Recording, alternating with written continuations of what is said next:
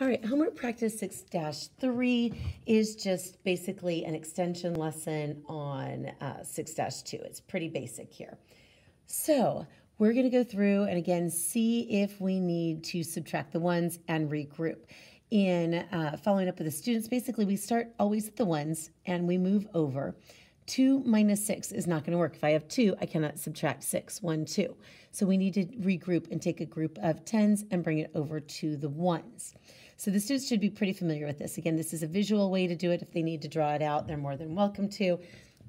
But they're able to do simple addition and subtraction facts in their head. So it should not be anything too tricky for them. So let's take a look here.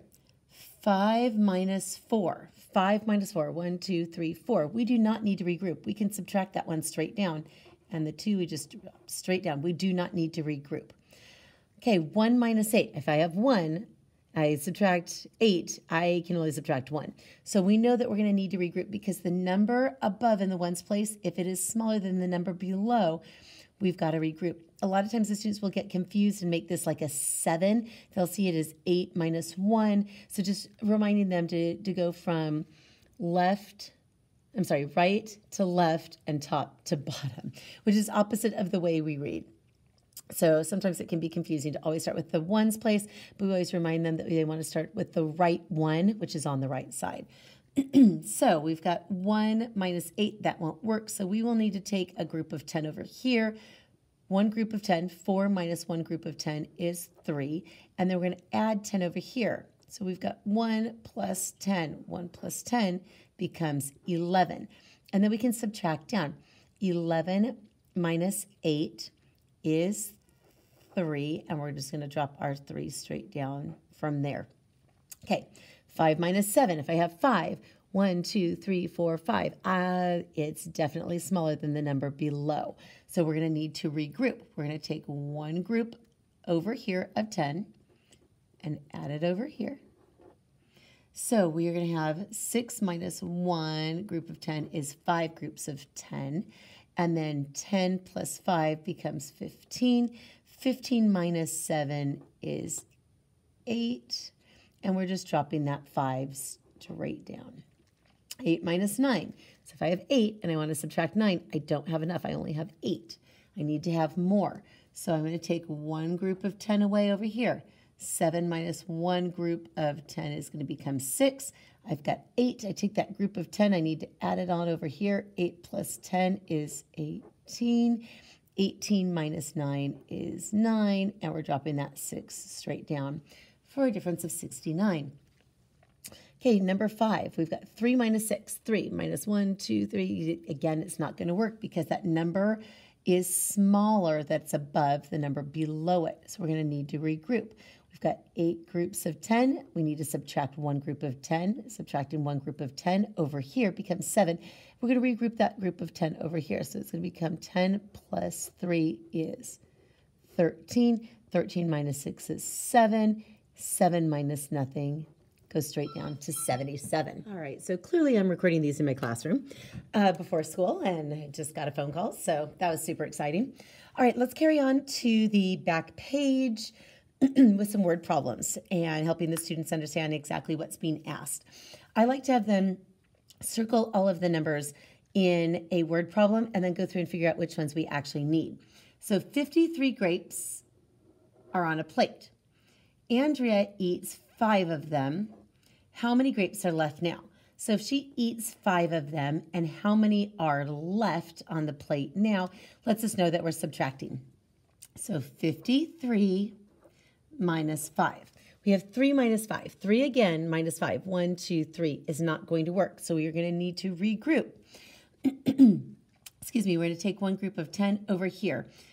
5 minus one group of 10, minus one group of 10 is going to be 4 groups of 10. And then we're going to add that one group of 10 over here to the top number. 10 plus 3 becomes 13.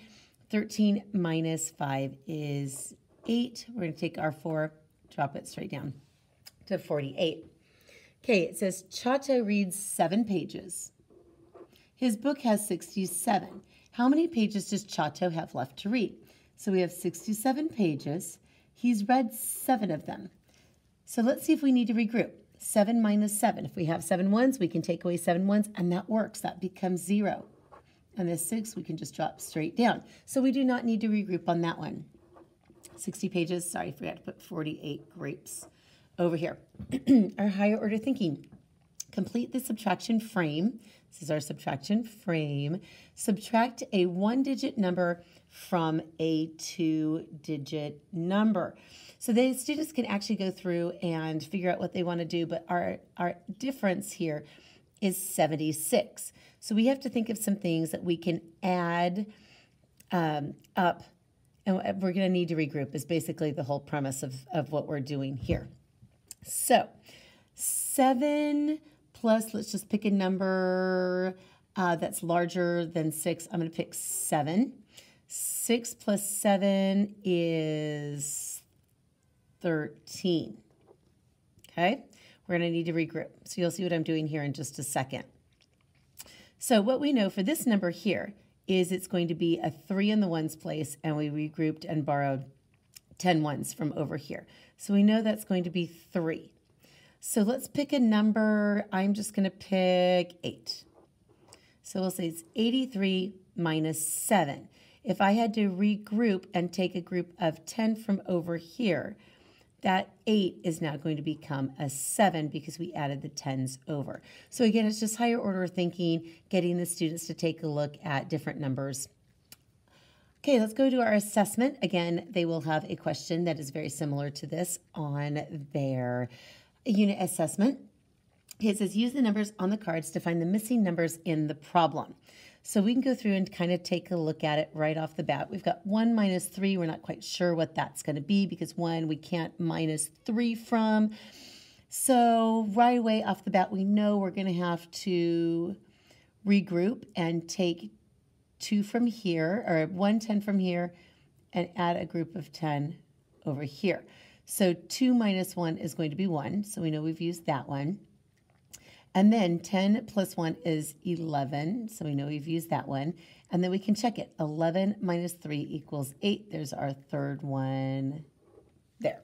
So just helping the students know how to plug things in and understanding when to regroup.